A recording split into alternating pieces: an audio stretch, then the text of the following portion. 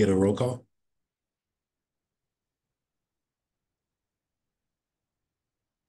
Yes.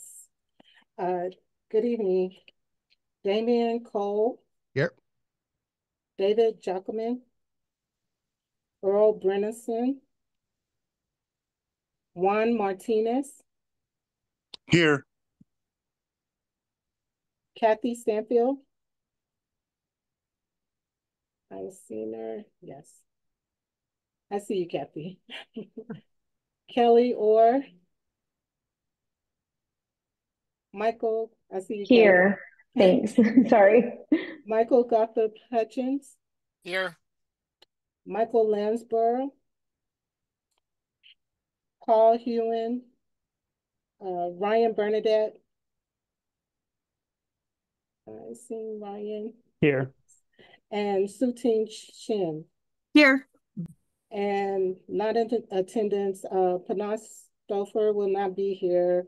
Paul Hewen will not be here tonight. And for staff, we have Marquise Williams, Vanessa Lacer, Graham Dollarhide, and Thomas Sunamoto. Great. And I think we do have a quorum. Yes. Okay. Moving down to item 2, the verbal instructions required by Assembly Bill 219. So I'll read the required text. If you're participating via Zoom to provide public comment during the meeting phase or during the meeting, please make sure your computer or device has a working microphone. Use the chat feature to submit a request to make a comment. When the time comes to make public comments, you will be invited to speak. If you are participating by telephone to provide public comment, you should have contacted RTC Agency Services prior to 4 p.m. yesterday and provided the telephone number you would be calling from, as well as the item or items you wanted to comment on. When the time comes to make public comments, you will be invited to speak. And so with that, I'll turn it over to Su Ting to move on to item 3 and run the meeting from here. Great, thank you. I don't see anything in chat either, but I will triple check. Perfect. Item number 3, I do not see any in chat. I'll go ahead and check for hands raised. Number 3 is public comment. That's what it says on my agenda, unless... Okay. Oh, yeah. Okay. Yeah. I just want to make sure that it was public comment. Would you like to make public comment? I'm checking for chat and raise me. Maya from Strong Towns is Okay, so I trying just want to confirm. Okay. Oh, yes. So I'm just trying to confirm like all the places that I'm trying to check, and I'm just trying to get a verbal confirmation that you are liking to make public comment right now. I can go ahead if you'd like. Sure. Great. Thank you. Sure. Yeah. No, yeah. So go ahead. I just wanted to check, and you said yes, and now it's your turn to make public comment. Go ahead. Okay, great. Thank you. Well, so yeah, anyone who knows me is aware that in the Strong Towns Discord chat, I've been talking a lot about the biggest little bike network project. And although I do see some very good improvements in some areas, a lot of things that are necessary for keeping bicyclists and pedestrians more safe in the downtown corridor, I am seeing a lot of questionable things, and some of it's not good, and some of it's not really good at all. I have some visuals that I could show, but to be brief, basically, it's the lane configurations, and since the project manager doesn't seem to be willing to change any of the actual curbside arrangements, the project's changes are limited essentially to whatever is in the existing road space, which in some cases is going to create really sharp curves for large vehicles for the protected intersections, to be specific. And also, I began looking at the Virginia Street corridor roll plots last night, and I started from 9th Street and I was going to work my way down. And on the very first block, I saw some major problems. The 800 block of North Virginia Street, if anyone's not familiar with that, is directly off of the freeway entrance. This is the area that Kerry Koski had spoken up so vehemently about not placing bicycles on Center Street 1 block over. Well, the designs that I'm seeing for the project now are I would like to see what Kerry Koski's opinion is of these because they look very dangerous. Essentially, what at the 30% phase, design phase, um, I'm seeing the bike lane still in the same configuration as before, sandwiched in between 2 car lanes, one of them being the bus terminal on the 800 block next to the new business school, the School of Business building that's being built. And they have a couple of gaps in the protection. They have curbed barriers, but they have these like 30-foot gaps in that protection for people making a right turn on 9th, which completely defeats the purpose of having the protected barriers in the first place. And uh, buses are going to have to make a really sharp turn left to be able to get out of the bus lane to continue going north on Virginia Street. Things like this, it completely defies the logic of the entire project. In fact, I would even argue that currently it is safer than what it would be with curbed barriers because at this point, if some catastrophe happens on the street, I can get around it. But if I have these curb barriers in the middle of 2 lanes, I'm not going to be able to make any maneuvers anywhere without getting off my bike and putting it over there. Let's say if I want to catch the bus at that station, it's going to make it more difficult. I would have had the forethought of getting off of the bike lane at the previous intersection on 8th Street and walk up with my bike. This is If going to you make could go ahead and finish up, that is, I was muted, so you didn't hear my timer, but we're wrapping up on your 3 minutes. Oh, I didn't know I was limited to 3 minutes. In the agenda for public Got comment, it. it says 3 minutes. Okay. Yeah, I There is forgot another because opportunity at the end of the meeting, oh, I I believe. understand. I understand. It's unfortunate that RTC made the decision to stop having CMAC member announcements. We used to have our own section, and that's been removed. So I really think we need to bring that back. So yeah, I'll go ahead and end my comment here. Thank Thank you. you. Are there any other public comments? I see some members. Oh, I see Maya here. If you know So how to raise your hand. yeah, Yeah. perfect. Maya, you can go ahead, please. Okay. So I've got 3 minutes. Yes. Okay. So I wanted to bring up transit access to and from the airport because I fly fairly frequently, and it's always a really jarring experience to come home to Reno. And I basically have 3 choices. I can either drive my car 4 miles from downtown to the airport and pay per day to park it there, which is very expensive. Or I can use a ride share, which cost is variable. Sometimes it's cheap and sometimes it's not. Or I can take the bus, which is possible, but um, the bus stop is on Terminal Way outside of the airport grounds. It's a very unpleasant place to wait because it's a fairly high-speed road with a narrow sidewalk. You're basically just sitting there getting blasted by road dust the entire time you're waiting for the bus.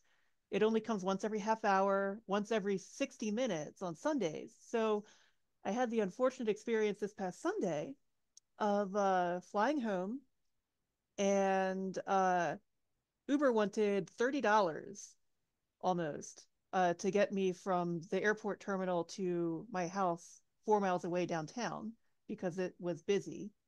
Um, and so I decided that I was going to wait for the bus. So I haul my suitcases outside the airport grounds, past the shuttle pickup spot for the casinos, past the rideshare spot, all the way out to Terminal Way. And then I have to sit there for almost an hour to catch the bus.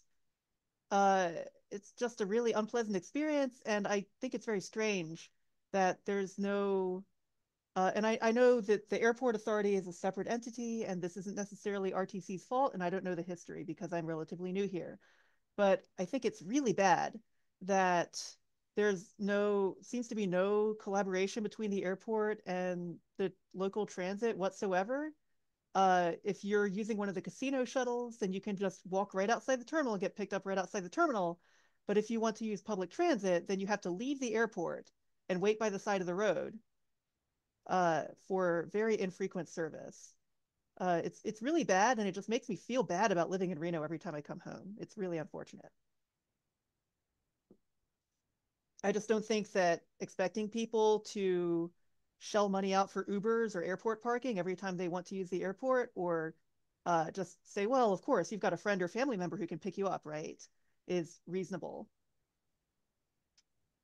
Thank you for your public comment. Hopefully, if it ever is a topic on the agenda, we can circle back and share when that date will be, when it does make it on our agenda. Damien? Yeah, Maya, I just wanted to make a comment about So that. I don't think that public comment allows for discourse in this setting. Sorry, that's the timer. Oh, is there something else we're supposed to be talking about? Is there a specific agenda item? No, so there isn't. My understanding, and Marquise, you let me know, and Ryan, you let me know if I'm wrong, and Vanessa, I think, is also on the call. My understanding is that public comment, people can say the thing that they're going to say. It can, or it doesn't have to relate to a specific agenda topic, but that there is no discourse and that there is no direct addressing of what anybody says during this time. Like, this is your time to say it. And we say, thank you for your comment, and it gets recorded into the minutes. I would recommend that anybody who makes public comment is on the next call to check and verify that what they said was represented accurately in the minutes. And my hope as chair is that eventually some of these things that we talk about are maybe put together into an agenda item on a further agenda, which is not today.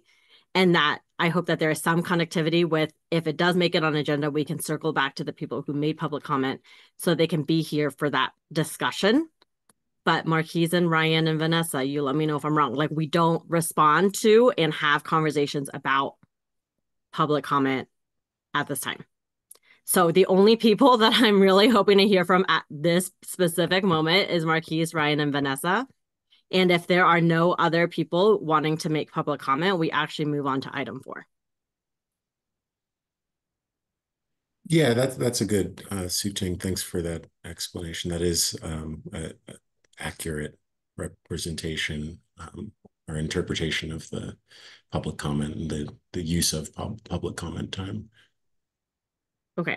And then we do have. I'm sorry to interrupt. This is Vanessa. I just wanted to add a little bit to that. This is the format of public comment. This is very standard for government meetings.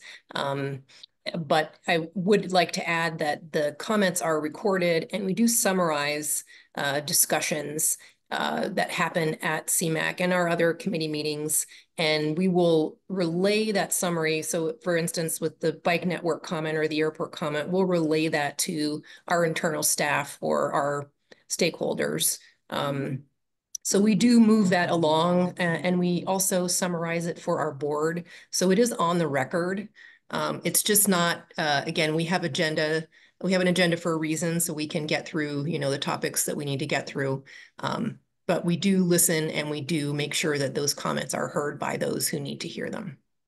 And I wanted to clarify, Vanessa, so number 5 is information and discussion items, and they are usually like presentations that we're hearing from RTC staff.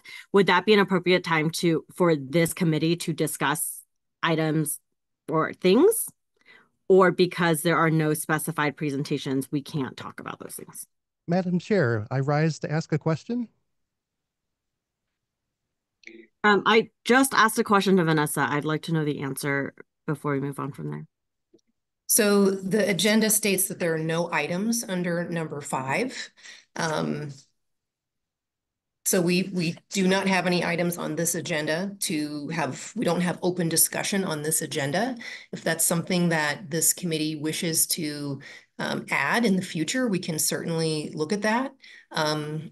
Again, we would want to retain that public comment framework, but then, we can talk about perhaps next meeting, if that's the desire of the committee, to talk about having sort of an open discussion, or indeed, if you wanted to add items to the agenda, how we would do that. Okay. I think we would like to be able to have some place for CMAC members to have discussion, regardless of whether there is an agenda item for a specific topic or not. So Okay. either by member announcements or just when the agenda is like, sometimes the agenda is long and we can't do that and we understand. But when the agenda is light, that seems like a good opportunity for CMAC members to just bring, like whatever their experience is out in their role in the community. And we've talked about this before, right? Where we're cycling through and having some updates for bicycles and pedestrians and bus riders and things like that, so that we stay connected to the people that we're serving. That's great. And I would recommend that you and the vice chair work with staff to kind of figure that out and then bring that back to the committee next meeting. Okay. I don't really think that's a new thing I'm saying, but who specifically then should Ryan and I talk to again, or in the, in between to Yeah, so I think working with Marquise to develop the agenda for next month. Okay, Marquise, we'll do that. Thank you. Is there a desire to add an agenda item for this month? I think if there is space for CMAC discussion, just amongst members and staff, it just seems that when the agenda is light, it's a great opportunity to ask questions. The Biggest Little Bike Network just got, out into the world and has gotten some feedback. It just seems like a nice time to check in about some of these things when we don't have 3 presentations that we're trying to get through in our allotted time. Absolutely. So we do have a quorum. So if a member desired to add an agenda item to the agenda, we would need to go through the process. There would be a motion to add an agenda item. That member would state what item it is. There would be a second and then a vote. And if the vote passed, then you would have a new agenda item. So you have the— Can we do that now? Yeah, absolutely. You can do that now. Great. Do I hear a motion to add an agenda item to discuss CMAC related topics? I think somebody else, maybe perhaps other than me, if somebody would like to make that motion. I'd like to make a motion. Was that Damien? Yes. Thank you. Damien is making a motion to add an agenda item today to discuss CMAC related topics. Do I hear a second? I think really quickly, do we want to maybe narrow the focus of the agenda item? Maybe Damien, you could specifically add an item about discussing the Biggest Little Bike Network. Well, according to Robert's Rules of Order, the motion would have to be seconded first, and then during discussion, friendly amendments to the motion can be made. Sure. Do you second so we can discuss, Ryan? Sure, I second. Thank you. Ryan seconds the motion. Open to discussion to either make, as Damien said, friendly amendments to the motion, or if anybody wants to say they don't want to do it or they do want to do it, or reasons why. The goal is to, at the end of discussion, be able to vote on whether or not we'd like to add that agenda item or not. Real quick, a quick staff perspective. We might want to set a time limit on this discussion.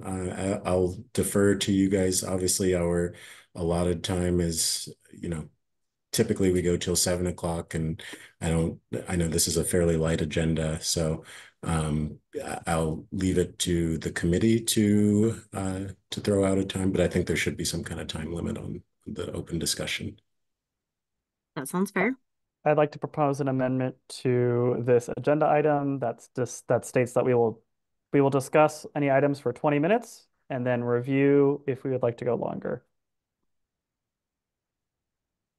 Just so that I know that there's I feel like this meeting really quickly went into a very bureaucratic situation, and I want to make sure that members who everybody has a chance to speak if they do want to bring up something. So I just want to let's do this first block at 20 minutes, and then we can keep going from there, probably ending at 7 strictly. Ryan, this is Vanessa, may I offer another suggestion? Sure. Perhaps the agenda item could be added, the new agenda item could be added after the agenda items that are already on the agenda, so that we can complete those scheduled agenda items and then address the new agenda item. Absolutely. That sounds great. Damien, you have your hand up. Yeah, I just wanted to comment. First of all, this is actually how meetings are supposed to occur according to the Robert's Rules of Order. So I'm actually rather happy about this. Secondly, I would like to say, as far as I know, the policy for this body does not have a set allotted time. It seems that the 7 o'clock uh, pumpkin hour, if you will, is kind of it's been informally adopted because people like to get going by 7. I don't have a problem Calendars setting count. I'm sorry, I don't yield the floor yet. I would like to say that I don't mind having a time limit for discussion about a specific item. But I just want to point that out, that we really don't have a limited time for these meetings. I think that it's actually very important that we allow them to continue as long as needed for the business items to be discussed. Thank you. I think the calendar just has to have an end time. You can't schedule a Google Calendar or anything without an end time. Um, that's all I was going to say. Any other topics of discussion before we're ready to vote on the amended motion? Ryan, do you want to either say your amended motion again or amend your amended motion? Well, I would like to go ahead and say that I absolutely accept what amendments he's made. So yeah, if you would like to set a specific, if Ryan has a specific topic that he would like to discuss regarding CMAC matters, then I'd be up for adding that to the measure, to the motion. I just don't know what specific thing that he's referring to. So I personally don't have any. I thought it would just be nice to allow the members to have the opportunity to bring up anything on their mind the way that we used to. We used to have that before we had final public comment. Now we don't have that opportunity anymore. We used to have member announcements, and that would usually be the place where people would bring things up. So I don't know I have no idea why that was removed. Yeah, I still want to make sure that everybody has a chance to speak and that we can freely discuss. I think I just wanted to make that amendment so that when the minutes come out for the next meeting, it's just obvious, specifically what we discussed. And I also wanted to add a time limit there just so that we can move to different topics easily. And if anybody, I just don't want anybody to get bored and leave the meeting because we're just going back and forth about bikes. And, not everybody in the CMAC is necessarily concerned about bike networks. Right. Yeah, so I think the amendment that I proposed was just to I think give this 20-minute block of discussion a title, which I think bike network, the biggest little bike network, is I think on everybody's mind. So I think we'll start there for 20 minutes. Sure. And then see. Yeah. So do we need to take a vote? Are there any comments on that, or are we good to vote? I would say that at this point, if there are other things that you'd like to talk about that are not on that are more general, it should either be added to this amendment or be presented as a separate motion. Okay, hearing none, Ryan's amended motion. We're voting yay or nay. So if you are a member of CMAC, you are welcome to vote. If you are not, you're welcome to stay muted for this portion. All in favor? Aye. Aye. Aye. Aye. All opposed? Okay, motion carries. And I think, Vanessa, that suggestion is that we'll add it to the end, maybe after RTC staff announcements, before the final public comment, so that we don't lose anything that we were trying to do until then. Quick question. Did anyone else lose the window for the meeting because it suddenly disappeared from my screen? I'm trying to re-find it. Oh, there it is. Oh, it got minimized. Sorry. It's okay. I'm glad you found all of everybody's beautiful faces. It disappeared. Okay. So moving on to item 4, seeing no other public comment requests in chat or by raised hands. Moving on to number 4, we're approving the September 4th committee meeting minutes. So if you have it up and you'd like to review them, this is a great time to do so. It was sent out with our agenda packet. Okay, and if somebody feels ready, you are welcome to motion to approve the September minutes as presented. This is Hi, Ryan Kelly Burnett. Orr for the record. I make a motion to approve the September minutes. Thank you, Kelly. Do I hear a second? Second from Ryan Bernadette. Thank you, Ryan. Any questions or discussion items on this before we vote?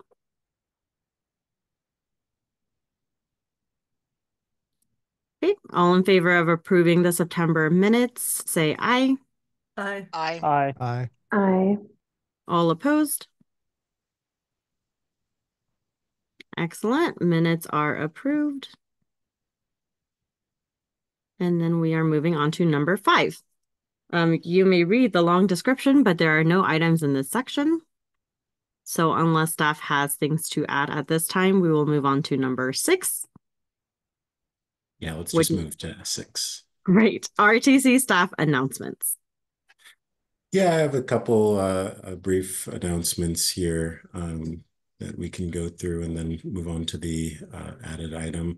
The first is about the CMAC 2024 annual appointments and reappointments. So thank you all. I know there was a quick turnaround time for getting those reappointments or expressing your interest or disinterest. If you're here, your interest in continuing on the committee. So thank you all for staying along. We included in the attachment that went out at about 1 o'clock today, we included a list of all of the members that we will be taking to the board at the October meeting for reappointment. The term will be effective immediately, and the term will run through June of 2025. In June of 2025, CMAC meeting, we'll do another reappointment. So this will be an annual process. I know in the past it's been a 3-year term and there's been some differences there, but with the 2023 CMAC procedures, we changed it to being an annual term. So we have 2 new members, Amanda Nelson and Richard Landon, who aren't in attendance tonight, but they are representing transit. And so we have quarterly meetings where we do transit updates. So they'll definitely be in attendance at those meetings and providing their valuable feedback on the ground wisdom. And I'll have to check on when that next transit meeting is, but we'll welcome them to the discussion. So that's any questions on or clarifications on the reappointment process? Yes. So for clarity, could you remind us who has left? I can. We have 3 members that are no longer on the panel. I don't have that open, but I can pull it up fairly quickly. Marquise, those 3 are Ann Silver, Eric Ammerman, and Michael May. Thank you. Thank you. And then would it be appropriate at this time just to go around and kind of acknowledge everybody who's here?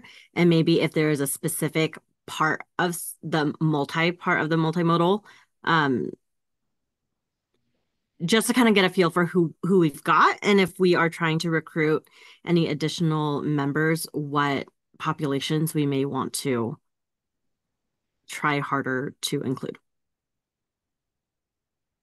Yeah, I think that's a good exercise. I'm not sure that we're quite ready to open the recruitment at this time. It's something that we'll definitely want to look into, and we do want to make sure that we have a representative body. So maybe it is, I think that's fine if members on the call would like to go through and just give a reminder of what their interest or and which community they're advocating for. We can do that. Yeah, so I think just for brevity, what we're looking for, right, is the specific group, and it could be more than one. So that could be cyclists, pedestrians, bus riders, something in that vein. Maybe geographic location in terms of like where you either live or travel to the most. I think that helps us figure out what we know about and sort of have eyes and ears on. And then if there's a special population, either kids or mobility, you know, or something where that might be relevant. Does that feel like enough and a fair way to do that? That sounds fair. Let's maybe go, Suting, I guess you can lead. Maybe start with yourself and the vice chair, and then go down the roll call. Yeah. My name is Suting. I have young kids, so 6 and 9. I like to ride my bike. I like them to ride their bike, and I like us to ride bikes together. That is my primary. That's what I know. Ryan? Sure. I'm Ryan Bernadette, the vice chair for CMAC, and I primarily commute by bicycle and by bus, but I'm also very interested in maintaining accessibility options for the community. You want to call on a next person? Sure. Michael Hutchins. Yeah, Michael Gothrop Hutchins. So, primarily bike and bus. Up until last week, that included the regional connector, but we're in the process of having the office relocated up to Reno. So I think you might have lost your only regional connector passenger that was on CMAC. Still going to be doing bike and bus though. Michael, can you tag a next person? Yeah, I'll just tag the person who's after me on my screen and send it to Damien. Hello.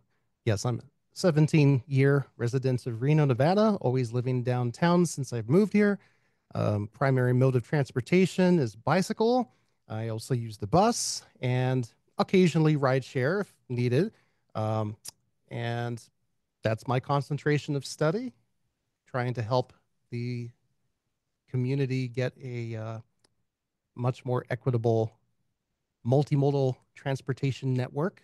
And that's pretty much it. I mean, I'll just hand it off to who hasn't gone yet. Kelly? Good Kelly. evening. Hi, I'm quietly in the background. There might be a little echo, so I apologize. My name is Kelly Orr. I am the community director at a property in North Reno off Red Rock. My primary means of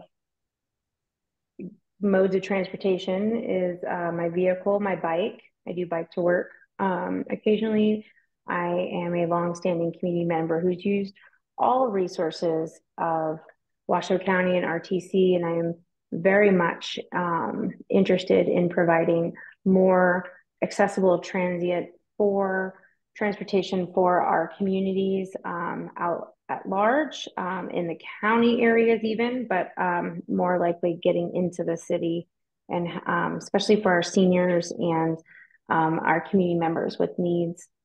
So that's me. Is Juan Martinez on the line?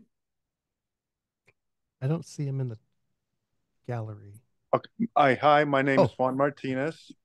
I am low vision and I do ride all public transit. And I also like to go for walks on public sidewalks that are safe for me. And I do take Uber and Lyft, but sometimes it's hard to get that because the wife and I have a guide dog and they always reject us, so it's hard for us to get on one of those. And that's it.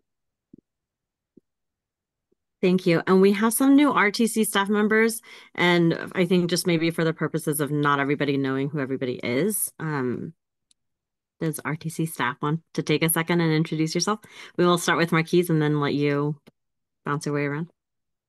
Yeah, we can popcorn it. So I'm Marquise Williams. I've been with RTC for a year and a half now. I've worked in Northern Nevada for about 3.5 years. I was down in Carson City for 2 years before RTC, doing transportation planning down there.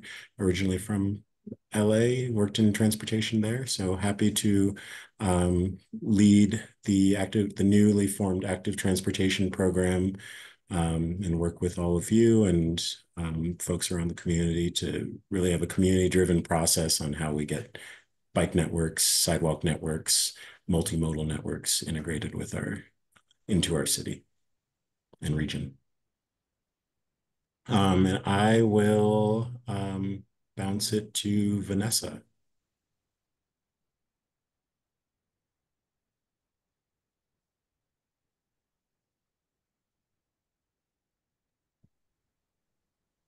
Or maybe Graham.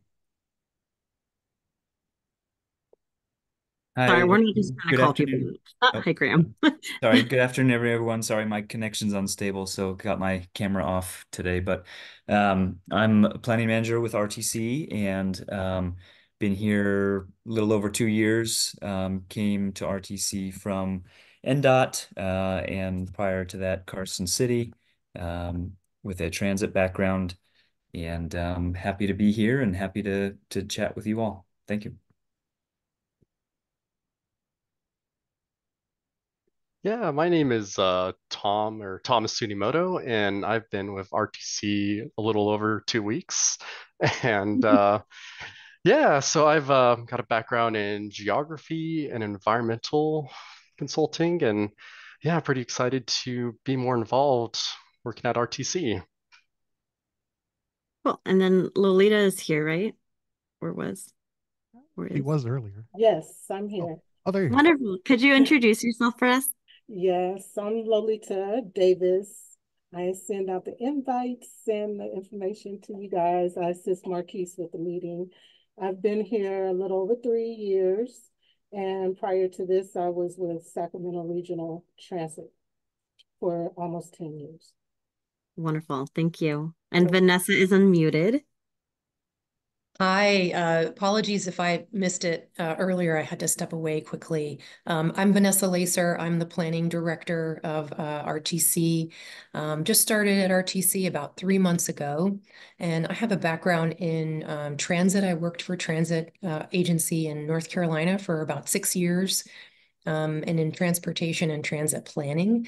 I've also worked in multimodal transportation at an MPO in North Carolina. And so am eager to forward any kind of active transportation or alternative transportation. Definitely always looking for ways to get cars off the road and have safe connections for folks. Great. Perfect. I think we got all the CMAC members and RTC staff. Feel free to jump in now if you missed me and Maya. Oh, sorry, Kathy. I primarily ride the bus, but I also ride a bike. And I'm interested in improving the bus line. Wonderful. Thank you very much. That was really helpful, just to kind of know where we're at. So sorry. Thank you, Marquise, for letting us take the time to do that. And then I think there was a second document. Yeah, so I spoke a little bit at the previous meeting about our commitment, draft commitment to accessible meetings. And this is just so that we have or we examine whether our meetings are accessible and easy to understand and comprehend for anybody. So I can share my screen. This was an attachment that was shared. Excuse me. My name's Juan Martinez. I'm sorry to interrupt, but Sure. What is your name? This is Marquise Williams with RTC. Oh, he muted himself. Juan muted himself, so I think he was just asking who this was. Got it. Okay, so let me share this, and this was also included as an attachment in the email sent earlier today. So we can just go through the commitment here line by line, and if people want to jump in or if anyone has comments or thoughts, we're going to look to bring this to you guys for approval at next month's meeting. So if you have comments now, or if you want to email me with any comments, then we can try to incorporate them into final document. So RTC is committed to inclusivity in public meetings. The following standards will be followed during CMAC meetings to ensure accessibility. So pre-meeting, we commit to having meeting agendas posted to the RTC website and sent to committee members at least 48 hours prior to the scheduled CMAC meeting.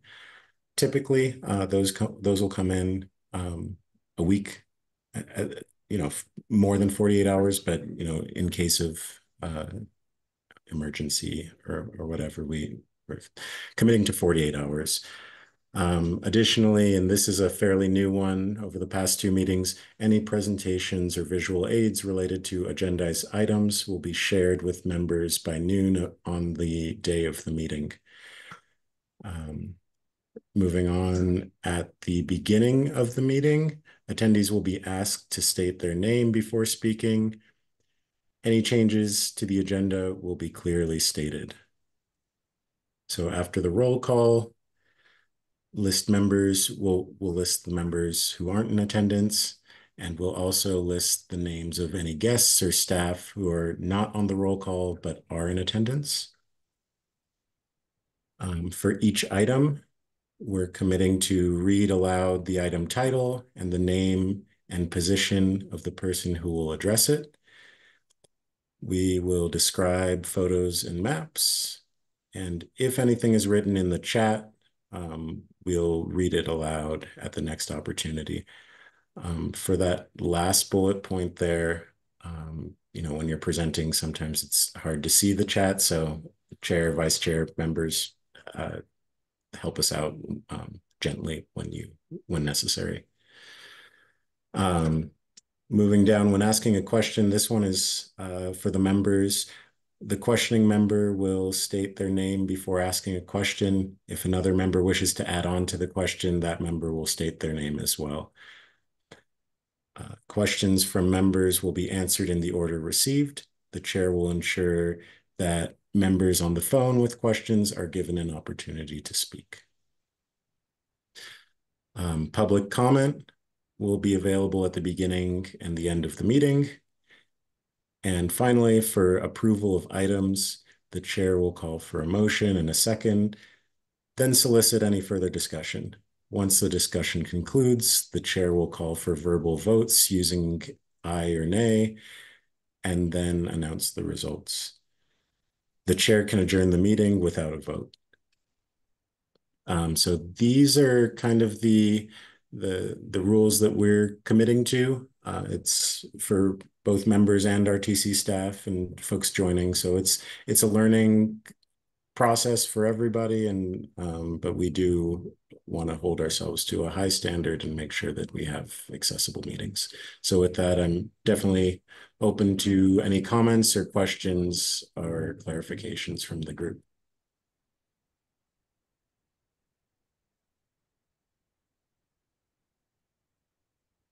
Damien, you have your hand? Yes. Small concern. I don't know if it would ever become something that we have to worry about, but ending the meeting without a vote, does that mean that the chair can end the meeting before the agenda has been concluded?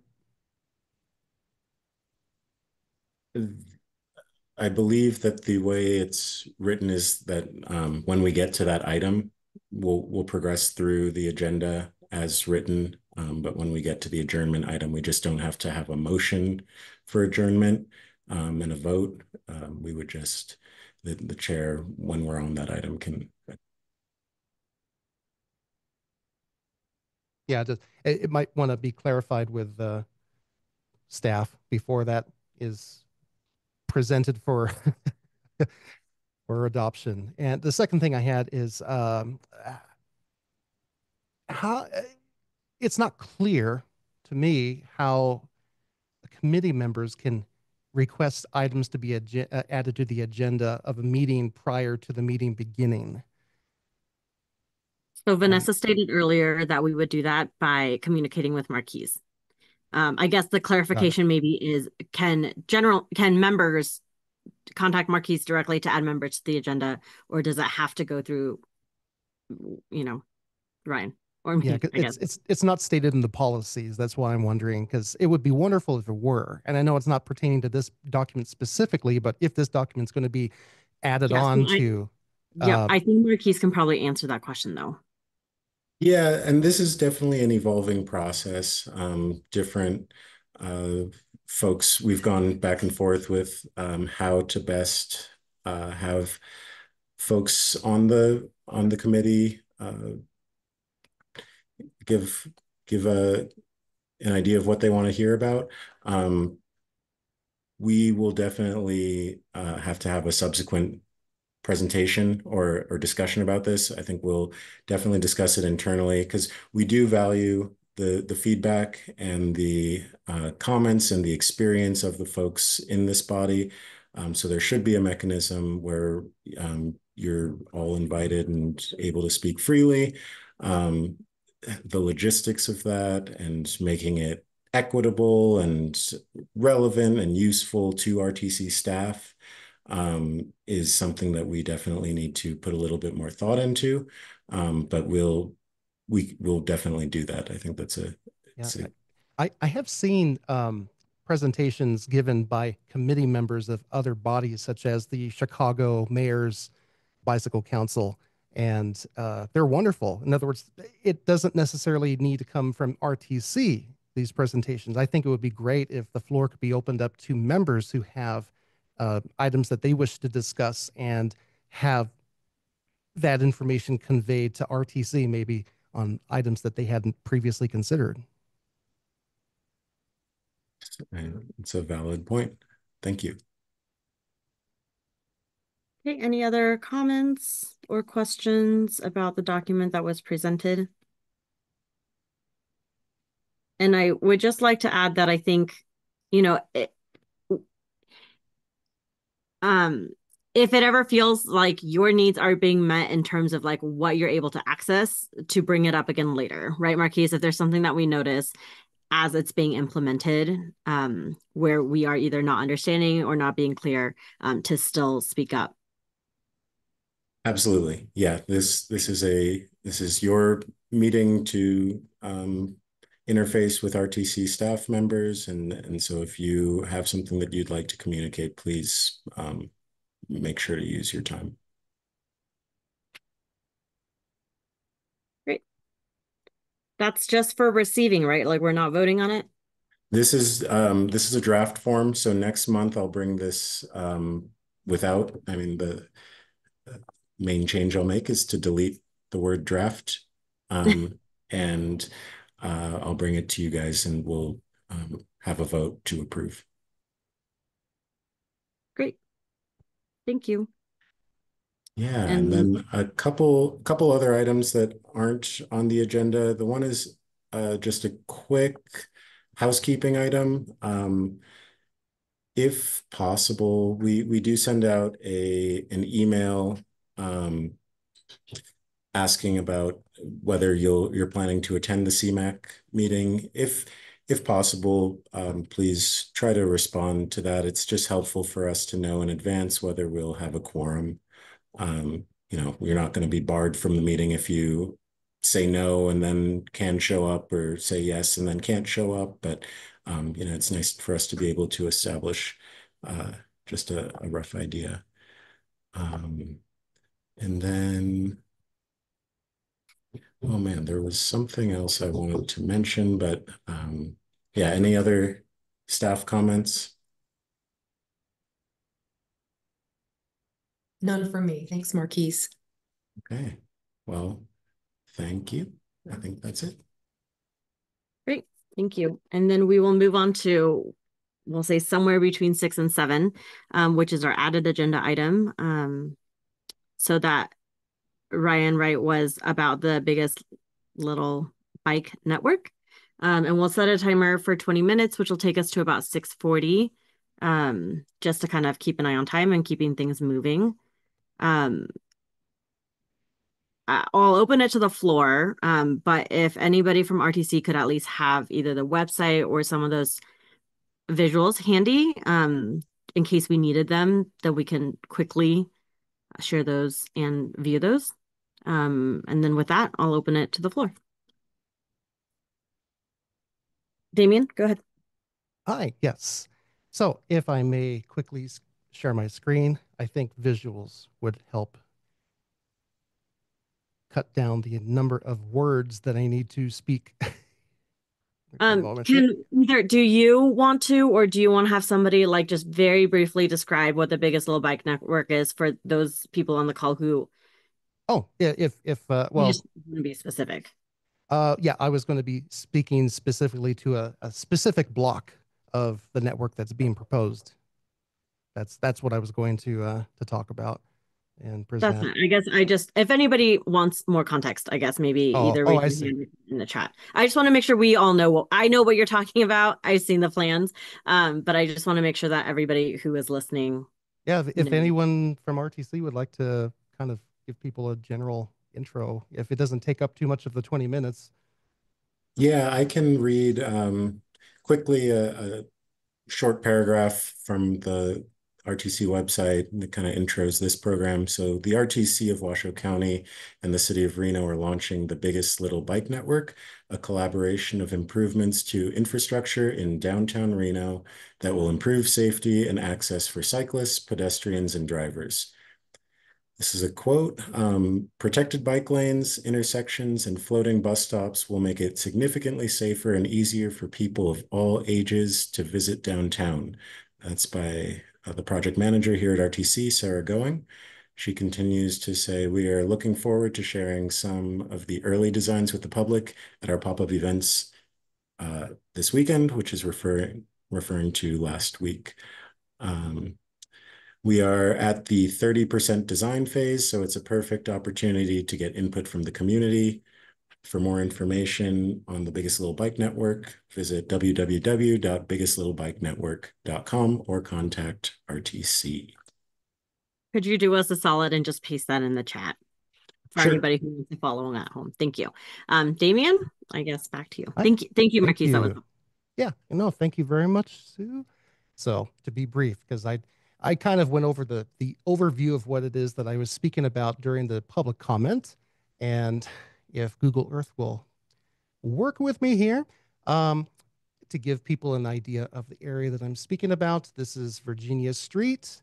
This is as we're heading to the very contended on-ramps and off-ramps for Interstate Route 80. So I'm going to turn this to the side. And so on your left side of the screen is north. I'm very sorry, by the way. Juan, I understand all of this is visual, but I will try to be as descriptive as I can in my verbal presentation here. We're looking at a block, zooming in on a block of North Virginia Street, which is just north of 8th Street and 9th Street. This used to be populated by various motels, tattoo shops, little missing middle type apartment buildings, and we also have Roberto's Tacos and a couple of historic buildings that have been around, houses for like over 100 years. This area was redesigned in 2021, repaved completely as you see it today. Prior to that, it was pretty much like a strode. It was quite dangerous, and there have been sidewalk improvements. Sidewalks look like they're about 10 feet wide now, and the median in the middle of the street is about 12 feet wide. Here at this intersection, there is no protection for pedestrians crossing the street, crossing Virginia Street at 8th Street. You can see that the median does not extend out into the intersection, and the crosswalk was not brought back to get out of the intersection during this redesign, a very unfortunate decision by whoever made this. So this is what is current. Now I'm going to switch over to my Adobe Illustrator version of this. This here is what is presented on the roll plot, the plot rolls, which has been presented on the website for Biggest Little Bike Network and at the kiosks. You see, this is the configuration that is being proposed. There is a bike lane. Hopefully you can see my cursor. It's a bit small. I'm very sorry. There is a bike lane that is in between the bus only lane and the car area. And so technically this makes 3 lanes of traffic, and the bike lane is in the middle, just like how it is now. The only difference being made is that there are concrete curbs to give some very rudimentary protection for bicyclists. Additionally, the proposal does not provide protection for pedestrians at the same intersection I was speaking about earlier. In usual pedestrianized models, the median is taken into consideration. Some modifications could be made to this median, and the zebra crossing could be brought back out of the intersection into this area to be protected. So in case if someone doesn't make it across the street all the way, they have some refuge. So the additional problem with this is that, oh, in fact, I'm going to go ahead and put the comments. I have been making several notations for a video that I'm going to be presenting on YouTube regarding this situation. So as you can see, buses need to cut through the bike lane and enter the bus only section, and then to continue north to the university, they need to make a very sharp curve, a left turn, again through the bike lane, and wait behind cars that might already be there. So there is a high possibility that buses can completely block this protected bike lane, as you can see by this red circle here, this little bike. Additionally, cars making a right turn onto 9th Street also have to cross that very same thing. So if a bus is already blocking it and then a car needs to make a right turn, it's going to turn into a pileup here. Currently, since there are no curbs for the bike lane, it's arguably better and easier to traverse because, number one, bikes can use the bus lane easily, which I've seen them do very often, or sometimes they just completely skip this section and use the sidewalk. So all of these notes here, I'm trying to keep it down. Juan, if we want to talk later, I can show you all the different notes that I have for this. So I'm going to bring up the changes that I proposed just for this particular block.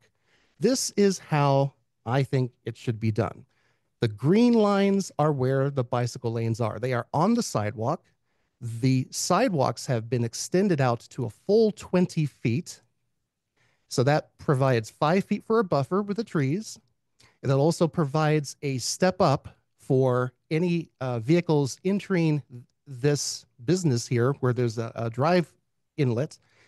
And on the top side, it's exactly the same thing.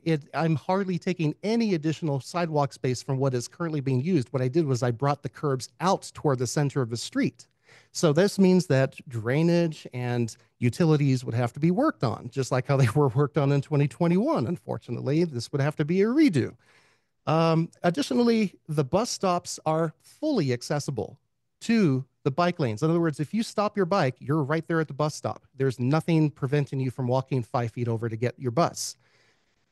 It disentangles all of the car traffic from the pedestrian and wheeled pedestrian traffic, if you will. And that's and also the intersection here is now protected for people crossing the street. The crosswalk has been moved. This is not possible with the current scope of the project for the biggest little bike network. I think that's important to stress. They are currently only looking at the available street space between the curbs. This is the biggest limitation that they're suffering from. In addition to this paradigm that I keep encountering, which is, would you rather have many bike facilities laid out cheaply and quickly to get it rolled out as fast as possible, or do you want to minimize it to a certain few streets and make the facilities better?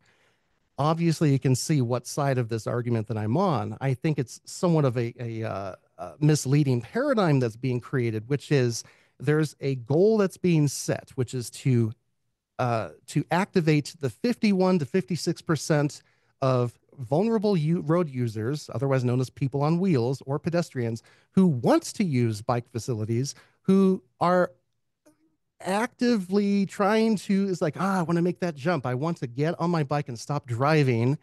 And this is what would do it, is providing facilities that are cheap but accessible at the same time, making it as effective as possible. So I don't have data in front of me to say bringing out the curb is going to cost X amount of dollars, or that it's going to require a lot of changing of the infrastructure underneath the street. I don't have that information. RTC does, and Reno Public Works does. I think this is what they should be aiming for, and that is will make the most effective transition possible.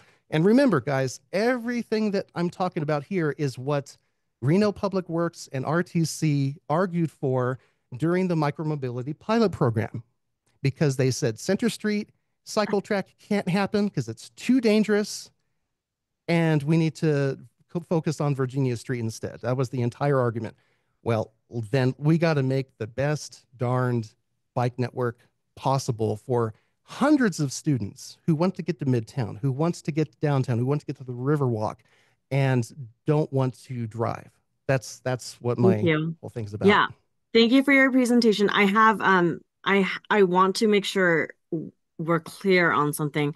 So you said that the scope of the project is limited to available street space. And since we have Marquise on the call, I just wanted to see if that is the scope of the biggest little bike network limited to, I just want to make sure we're, understanding what the limitations are of this project, and if a bigger change needs to, just like making sure that the right message gets to the right people at the right times for the scope of the project. And since he's here, I'm hoping that Marquise, you can chime in on whether that's true or not. Yeah, so I am not a subject matter expert on this particular initiative. The biggest little bike network does predate the active transportation plan, and I know it has been studied for many years at this point. There was a planning study and several efforts.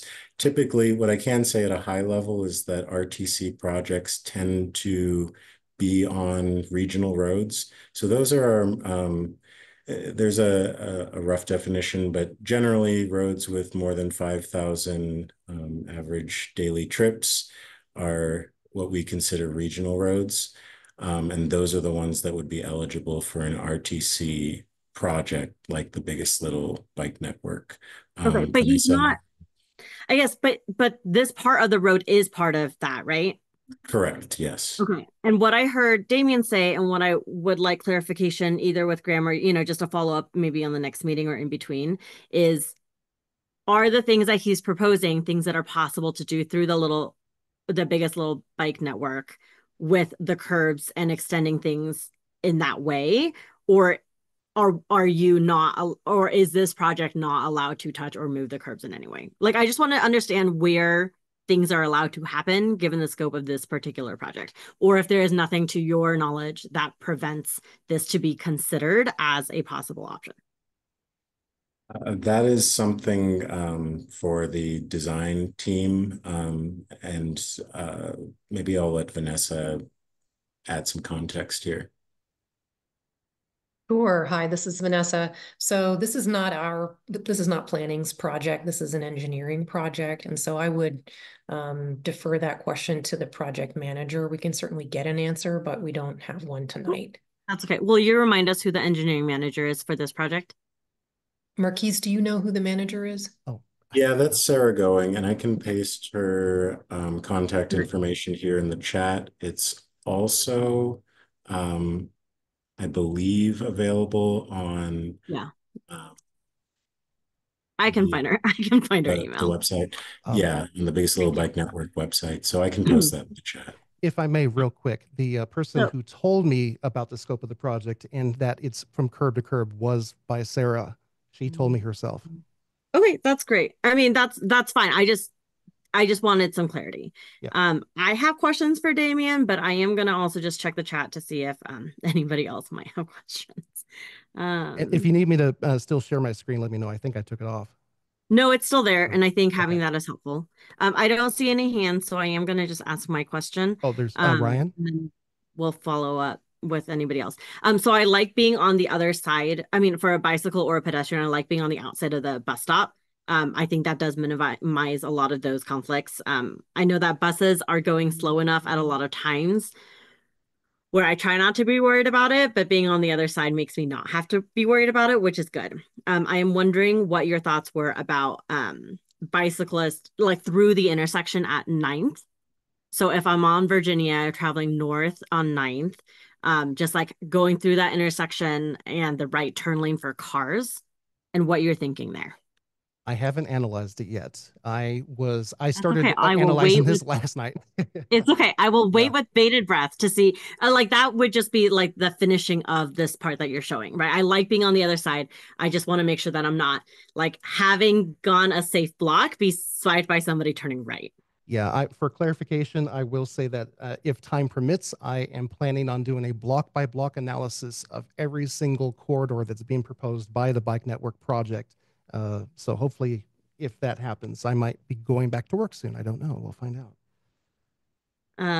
And I know I think we talked about 20 minutes. And I'm just seeing who else might have questions or thoughts. Looks like Ryan Either about what you've presented and talked about or any other parts of the Biggest Little Bike Network, if people have had a chance to take a look.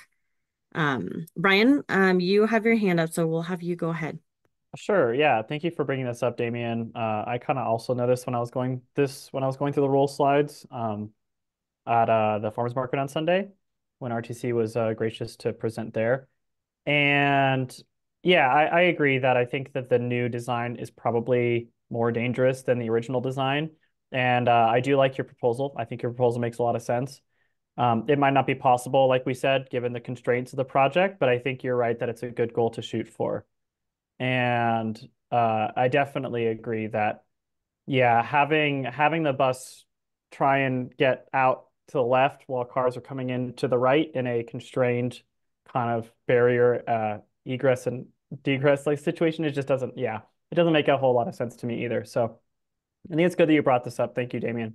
Yeah, and if I can comment on that, one of the ideas that I brought up to the people at the kiosk were putting a halt on all of these different multimodal projects until they are brought under the scope of the active transportation plan. And I told them I feel like we're putting the cart before the horse, and we've been doing that for years. Not only have we not been looking at the network as a whole to find out what the best routes would be, enough community involvement. I also feel that the routes that were picked for this project were cherry picked prior to any public involvement. And I asked how come those routes were picked, and they said it came from previous traffic circulation studies. I don't know what kind of political moves were made during this entire time. I know that there was that big scandal about the Coronos insisting that bicycle facilities be in front of their casinos, and they were threatening the city with a lawsuit at one point, and then all of a sudden they're like, no, it has nothing to do with that. So yeah, there's a lot of that. One of the problems that I was facing when I was talking with the people at the kiosk was how these different projects fit hierarchically into each other. In other words, does one fall under the other? Where does this begin and that end? And it seems to be a lot of confusion among the different staff people that I spoke to about how these projects are essentially governed within the agency. And I think that would really help out is if there was a clear path as to what project belongs to which plan and which study and everything. And I said a roadmap and maybe even like a flow chart of how these things work would really, okay, I mean, if someone as obsessed about this as me can hardly figure this out, I'm sure that the general member of the public coming up to a kiosk for 5 minutes is going to have no clue. So yeah, it's a big problem. Yeah, it's difficult. I mean, speaking as an engineer, there's a huge trade-off between the amount of documentation that I can produce and the actual work that I can get done. And I do think that RTC is a lot more uh, transparent about these things than even a lot of other regional planning agencies. And so I think to your point, I think the way that I kind of look at the Biggest Little Bike Network is that something will get built, and something getting built is a lot better than not having a lot of facilities in the first place. And so, I don't know, at some point we got to trust our engineers. We have to trust our regional planners. And I completely agree, though, that it is difficult to follow, but it's sometimes you got to make the best with what you have. And I know that RTC is, as we all know, the state of Nevada does not have a lot of money to just throw around. So it is definitely a pick your battles kind of situation. Yeah, I know a couple of. Oh, I'm sorry. But yeah, I mean, ultimately, I think I do hope that this I hope to see some revisions, but I do think that ultimately what is being done here is very good. And I know that the politician. Sorry. So for somebody on RTC staff, could you just help us understand sort of what's coming up next? So it's at 30% right now, and they've done these 3 kiosk meetings. If people still have questions or feedback or want to chime in, like what is the best way to do that? Are we expecting community meetings? Or is RTC bringing this with feedback, with adjustments to any community groups? I just want to know what we're expecting in terms of the next step of this project. Yeah, so this one is, like you said, at the 30, this is Marquise with RTC. This one is at the 30% design mark right now. And this is based on the schedule, the project timeline on the biggestlittleBikeNetwork.com. It's on the homepage. So public comment is scheduled to be opened until October 21st. And the 60% design appears to be scheduled for completion in March of next year. So between November and March, consultant and staff will be working on incorporating comments and refining these projects and making some common sense changes to them that will be open for review, scheduled to be March, with another 3 pop-up meetings designated. So with that in mind, the best thing to do is to contact the project manager, whose information is available in the chat. According to this website, like I said, comment period is open till October 21st. So, get your comments in, and we'll next phases in 60% design in March. Cool. Sue. Thank you. Damien, go ahead, and then we're going to wrap up this section. Yeah, very quick. Just eyeballing it, you were asking what I would do for this intersection, and took like a second or two for me to realize. So I would just do the same treatment that I did on the previous block. This this lane, if you want to call it, it looks like it's about 20 feet wide because there used to be 2 lanes here. They narrowed it down to 1, so that brings an additional 10 feet of space to expand the pedestrian and bicycling network out. And instead of having this transition area with these 2 arrows, just turn all of that into sidewalk. You have the space, take advantage of it. It's very basic. And the part that's not basic is budgeting it, getting the approvals, working out the drainage slopes, all of that engineering and everything, getting any approvals from UNR to do it. That's the hard part. The engineering, the pouring the concrete, that's easy. So yeah, I was able to identify that very quickly as you have plenty of space to do what we just did, which is extend the sidewalk out. Cool. Thank you. Great. If anybody has feedback about just kind of like how this went, adding that item, in terms of flow of the meeting, please feel free to share that. Moving on to item number 7. So this is our second chance for public comment. It can be based on something on or off the agenda. And comments are made to the committee as a whole and not to individual committee members or staff. Committee members may also provide public comment. Public comment is limited to 3 minutes, but I don't think that speaking in the first public comment precludes you from being able to speak in the second. Are there any people on the call hoping to make public comment? I haven't been able to talk enough. I'm just kidding. Go ahead, Maya. Yes, Maya, you did it. You raised your hand. Okay, so I you have to three actually minutes. do it, not the feature in Zoom. That's okay. Okay. That works. Okay.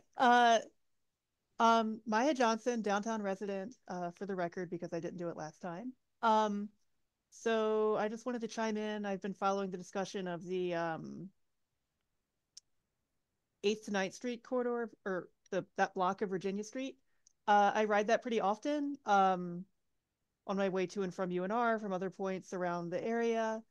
And I definitely share the concern with the whole with the whole bus stop structure, because I already have a lot of problems. I ride a scooter most of the time, and I have a lot of problems with cars turning right. They don't expect me to be there. It's not really clear where I'm supposed to be. And then if you add buses, and then I just don't really trust that that's going to work very well, because things are going to get blocked up, um, and there's just a lot of points of conflict with vehicles where there's, I mean, even in just like, for example, I ride Holcomb fairly often, and the bike lane and the right turn lane from Holcomb onto Liberty, northbound, overlap with each other. And I'm sitting there waiting in the lane, and then there's cars trying to turn right, and I'm in front of them, and it's like, am I supposed to get off the road, or like, what am I supposed to do? And then if you add a bus into the mix that's trying to cut like like this between like bike lanes and cars and everything, it's just, I don't think that's going to be good. And I don't really know what to say about the whole money situation, and like whether or not or why the project is limited to between the curbs. And it's just I mean, I'm just a resident who's here to comment, but it's really depressing to hear, well, there's not much money because the state's poor or doesn't want to collect taxes, and therefore, like, you should just be happy with whatever you get, and like, they're not going to change the curves because that's too expensive, or that's a different department, and we're just going to do this because it's what we can do. And even if it's not very good, it's at least better than, it's just really it makes me sad. So I want to be optimistic about it, but it's I think the whole situation with the way they're trying to thread buses through 8th and 9th Street on Virginia, or through Virginia on that block, is really concerning, because it brings to light some of these underlying details of like, well, the parameters are very limited, possibly, for reasons that I don't think we have confirmation of why exactly that is, but it may be that it's like, well, like, we got a little bit of money, we're going to do a little thing, and the end. So I really want to like this, but it's a concerning thing where you just kind of peel back the layers of the onion, and it's like, well, we can't do that because of this problem, and we can't do that, and it's but yes, I share those concerns. Thank you for your public comment. You are excellent at knowing where 3 minutes is. You had 8 seconds left. Thank you for your public comment, and thank you for coming to the meeting. Thank you. Damien? Yeah, I'll make a public comment, but since I'm not allowed to engage with members of the public, I'll just say it to the ether. This is part of the RTIP. It's the 5-year budget for RTC that has been approved, and also has been approved prior to the board approval from RTC. It was also approved. This project was approved by the Reno City Council. So if any changes to the budget were to be made, I could see the scope of the project being widened, or changing the project entirely. Like I said, I personally, if it came down to that binary, I would personally want to see great bicycle infrastructure on fewer streets. Why? Because if people use it, if the politicians see it being used, if the public loves it, if it improves the city, the efficiency of the networks, the beauty of the neighborhoods, it is much more likely that future projects will be approved and budgeted in the future. That's my personal philosophy. And regarding having bikes in the street or not, it's a very simple binary as well. If the traffic is under 20 miles an hour, you can have them in the streets. If it's above that, get them off the streets. That's the basic premise of it. Not to say don't have bikes. It means have the facilities separated from the main portion of traffic due to the vulnerability of those users. And I guarantee you, just like every other country that's doing this, including Minneapolis. I'm not saying Minneapolis is another country, but you get what I'm saying. Take a look at Bryant Avenue. Their bikeway on Bryant Avenue is the best. It is the top-notch standard. Take a look at the videos on YouTube by Laura Mitchell. She has wonderful explanations about how it works and just kind of goes down it. And everyone, including their 8-year-old kids, are using it. It's great. That's all. Thank you. Thank you. I'm checking the participant list to look for raised hands, and I'm looking at your pictures to see if there are raised hands, and I'm checking the chat. I don't see any. I would feel free to unmute and jump in if you would like to make public comment at this time, because I didn't see it anywhere else. With that, I exercise one of my few rights, which is I adjourn this meeting without feedback from anybody. This meeting is adjourned. We'll see you next month. Thank you for updating on availability and previewing those documents ahead of time. Thank you. Have a great week, month, day. I mean, everything. Have a great, time. Goodbye. Bye-bye. Everyone. Thank you.